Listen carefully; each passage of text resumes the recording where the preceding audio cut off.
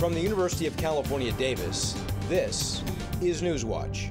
What I'm going to do is create a dish everybody can do at home. For celebrity chef Martin Yan, cooking requires not just a good recipe and the right ingredients. Actually, everybody knows that cooking is not only an art, but also a science. Science that can be aided by research taking place here, the Sensory Lab at the Robert Mondavi Institute for Wine and Food Science on the UC Davis campus.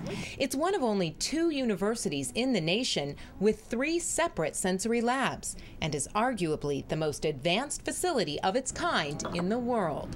It's a place where we can use humans as instruments to find out information about food products or non-food products. 24 booths are equipped with computers, panel windows, and a green ready light.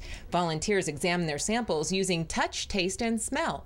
In this case, the flavor code or profile may include descriptions like fruity or grassy, words that can eventually be used when marketing to consumers. So when they buy a fresh fig and they say, hey, I like this, it has kind of a butterscotch flavor, or this has a raspberry aroma, I really like it, I want to buy it again. It's research that's providing California's $35 billion agricultural industries with information to help farmers, processors, and vendors supply a better product. Not to mention chefs who say sensory research provides the scientific element to this favorite form of art.